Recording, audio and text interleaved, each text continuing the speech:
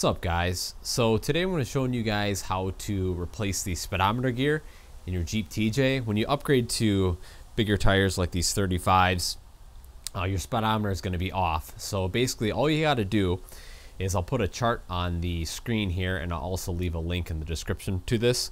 But basically all you do is you find your gear ratio, and if you don't know what your gear ratio is, I'll link another video to a VIN decoder, and then that will tell you what your gear ratio is on your TJ.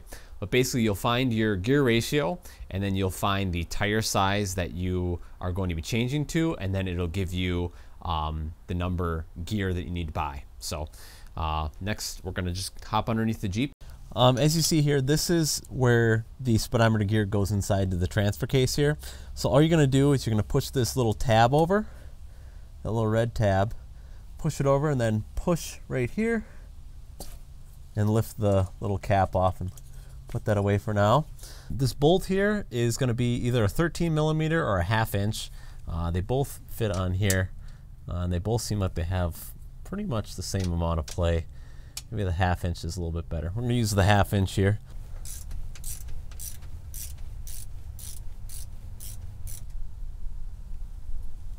Okay, we'll get the bolt off, and then all we're going to do is lift this guy off here, just like that. Then we can just pull this guy out. And if yours is really caked down with a bunch of junk, I'd probably take some brake clean and get this whole area clean before you pull this out, because you wouldn't want stuff falling into the transfer case, any junk. So we'll just kind of rock it out here, just like that. And I lost my gear. Okay, so here's my little gear, and I'll show you guys how it goes. All right, so here's the gear. So all you do to remove it is you pull on here, and it comes right out, and then your gear is going to have a number on it, just like so. And then you're going to grab your new gear, set it in there like that. And then the main idea here is on this housing, there's going to be a bunch of numbers. So like for instance, this is 39 to 45. Then this one's 26 to 31, which is what mine is going to be in. And then 32 to 38. So basically all you have to do is whatever gear you have. So like for instance, mine's a 29. I'm going to rotate this thing to be in this 26 to 31, and this 26 to 31 is going to be facing down towards the ground, and I'll show you a little bit better once it's once we're over by the transfer case. The idea is here. So as you can see, this is 26 to 31. Mine's a 29. So I'm going to insert it in like so. So this is facing downward, and this is going to help you. So it's not going to be directly down. You're going to have to put this, I don't know what you would call this little keeper guy in to kind of guide you, and then obviously I'm going to rotate there. That looks good. Just going to push it in now, back and forth, just like so, and then we'll put our bolt in. So you want to use this to kind of help you locate where, I guess it's not directly down, maybe I would say maybe 5 o'clock position.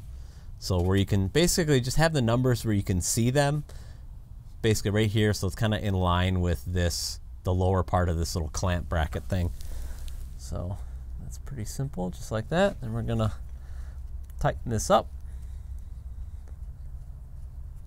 And it only works one way. So if you hop in your Jeep and it's not, you don't see your speedometer is not working, that means you probably put this in wrong. It only works one way. So that's just something to consider. And we're going to do this the German way. Click, click, guten tight. You don't want to go, you know, obviously nuts with it, but, you know, because it doesn't really need a whole lot of pressure. And then push that clip over like that, and we're good to go. So anyway, guys, that's pretty much it. How to replace the speedometer gear in your transfer case to get your speedometer to be correct for your bigger tires. Yeah, so anyway, guys, hopefully you guys enjoyed the video. Hopefully you found it helpful. If it did, definitely give the video a thumbs up. That helps me out a bunch, guys, and we'll catch you guys in the next video.